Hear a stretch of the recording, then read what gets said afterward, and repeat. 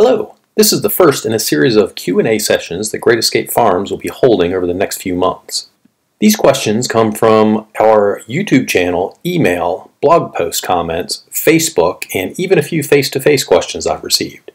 If you would like to submit a question, you can do so in the comment section of any of the above medium that I just mentioned, or you can email me the question directly. My email address is todd@greatescapefarms.com. Our first question comes from our YouTube video titled Transplanting Trees by Hand.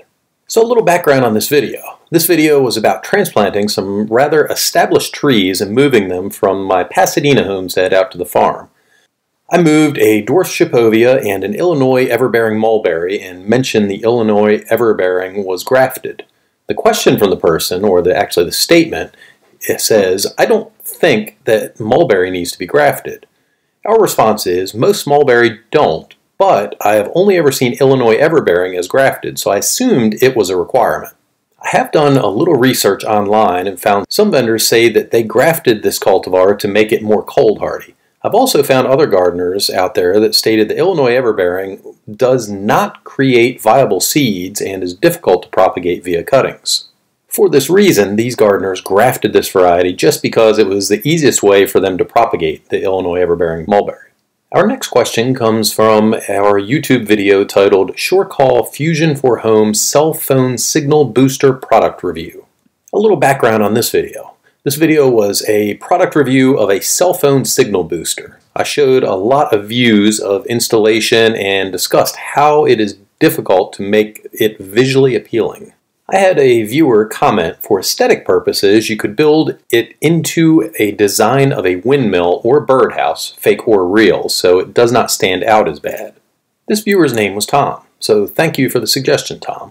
That would likely work, and a windmill is definitely one of the things on my long-term to-do list. For right now, it is worth having the Yagi antenna in plain view just so I get a cell signal boost.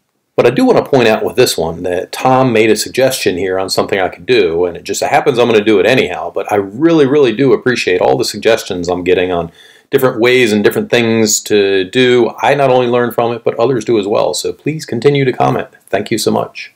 Our next question comes from the YouTube video titled Hardwood Cutting Propagation, Winter Plant Propagation. The background of this video is it is talking about taking cuttings from plants in the winter and using those cuttings to propagate and make new plants. It's a totally different setup than it is from softwood cuttings that I do in the summer. The YouTube viewer asks, I'm in wet western Oregon and I'm thinking that it might be easier for me to take the rootings inside where I can control the moisture content, otherwise things rot in the low oxygen saturated soils that we have here in the winter. The question is, would you recommend keeping the cuttings in cool temps, not house warm, like my enclosed unheated porch? And our response is, if you keep the cuttings in a warm environment, then they will not go dormant and you will have to do a mist irrigation system to keep the leaves moist. I have a different problem than yours, but I have a similar solution. I had some cuttings that were dormant and we were going down into single digits outside, which would have killed the cuttings because they were in pots and not protected in the ground. I moved my cuttings into my garage, which usually stays a bit warmer than outside. They overwintered just fine in the garage. I moved them back out in late February when the danger of single digit temperatures was past. If you do keep your plants in a garage or in a porch or something, you do have to make sure that you keep them moist, because not only oversaturation is an issue, but also completely drying out is an issue. So you still have to wet them. And I have hundreds of plants. That's why I moved them out of my garage as soon as I could, because I didn't want to have to be watering them constantly in the garage. Another option with saturated soil is to mix in some sand in the area that you're going to use for propagation. The sand will allow the water to flow through more easily and to not rot the roots. However, if you're doing a lot of plants like I am, this could be kind of cost prohibitive and cause other issues just because of the volume that you're dealing. So I'm not sure what volume you're dealing with, but mixing sand or moving it inside will do fine, at least on a short-term basis. Our next question comes from the YouTube video Planting Pawpaw Seeds. The background on this video is it is about how to stratify and then plant pawpaw seeds. Pawpaw is a tree native to the eastern United States and is the largest native fruit to the U.S. The viewer states, thanks for the video. I just bought some pawpaw seeds last week. They have not arrived yet. I guess it might be too late this winter to get them stratified and planted, but maybe not. I have a few questions if you don't mind. Do the seeds have to be kept moist from the time they are harvested from the fruit, or just once you start the stratification process? Next question, when you plant all the seeds in one container like that, won't the roots get tangled as they grow? Next question, how many years minimum before you can transfer them to full sun? Our response, the seeds do need to be kept moist from the time that they are taken from the fruit. I have seen reports of germination rates as low as 10% if they dry out for even a short period of time. I'm guessing that all the roots in one container will not tangle too much. This is my first time trying it, but these particular plants have tap roots that go straight down and not so many lateral roots that go out, at least the first year. This is just an experiment for me this year because of my lack of space, with the move and everything else going on. Even if they do tangle together a little bit, I will remove them all at once when they are dormant, and that's the time to do anything with bare root plants. So what I'll do is I'll let them get cool or cold outside, lose their leaves, and at that point I'll remove all the soil and separate the roots at that point, and I can do it as cautiously as possible on each individual root. As for your question about full sun, I have seen online on several different sources that as young as the 3rd year. If they're in full sun before then, they may get a sunburn on the leaves. Believe it or not, plants can actually get sunburn on leaves, and pawpaw is one of them in their early years. If the sunburn gets too bad, they could die. Sounds weird, I know, but that is what they say, and I've lost a few that were in full sun. Congratulations on your seeds. I love pawpaws. You may want to check with the person or company that you bought your seeds from. I believe most will have already been stratified for you. That concludes my response, but he responded back and said, thanks for your reply. Yes, I checked the listing, he got it on eBay, and the seeds have been stratified already, so as long as they don't freeze in transit, they will be good when they get here.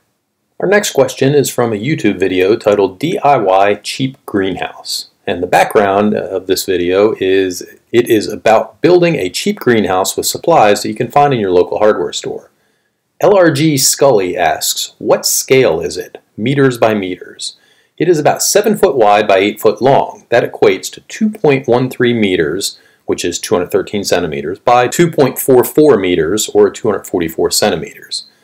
If you haven't checked out this video yet and you ever are thinking about doing a greenhouse, this is a very solid built plan here. It's not so much of a plan, but it shows you what I put together, and it is very solid built, and it is definitely a good starter greenhouse. So if you go to our YouTube channel or our blog post, just do a search on DIY Cheap Greenhouse.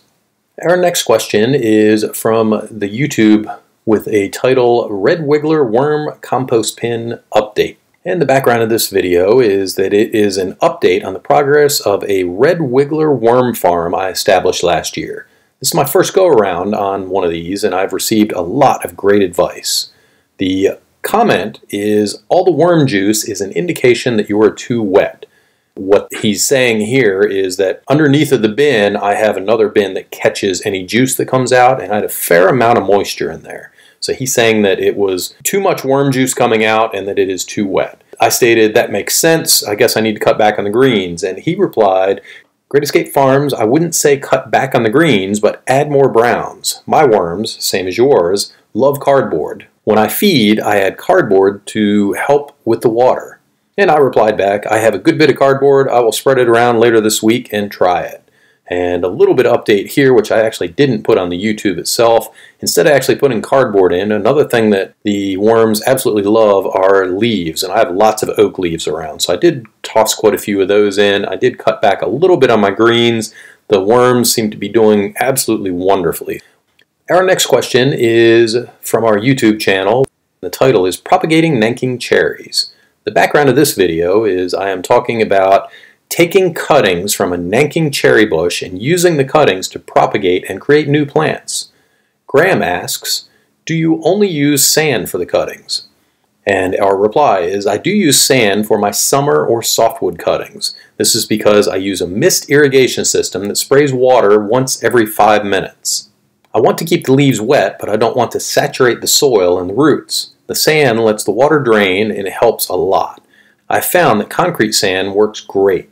For hardwood cuttings taken in the winter, you can use straight up garden soil because you are not using a mist irrigation system. Our final question for this series is from our YouTube channel, and the title of the video is Propagating Sweet Scarlet Goumi. The background is the video is talking about taking cuttings from sweet scarlet goumi bushes and using those cuttings to propagate new plants. MCDS asks, "Great video again. Any chance of getting a few starts?" And our reply is, I have to see how many I actually have this spring. However many I do have will be for sale at Great Escape Nursery. That's greatescapenursery.com. We actually do have about a dozen sweet scarlet goumi left that have not been sold yet as of, let's see, today is March 20th, 2017. But they will likely sell out before the season is over, so get your order in quick. So that's it for this series. Please comment either in the show notes here or in the YouTube, whatever means you're watching it, and let me know what you think about this series if you like the question and answer. If you have a question that you would like answered, let me know. Go ahead and send me an email to todd@greatescapefarms.com. Thank you very much and have a great day.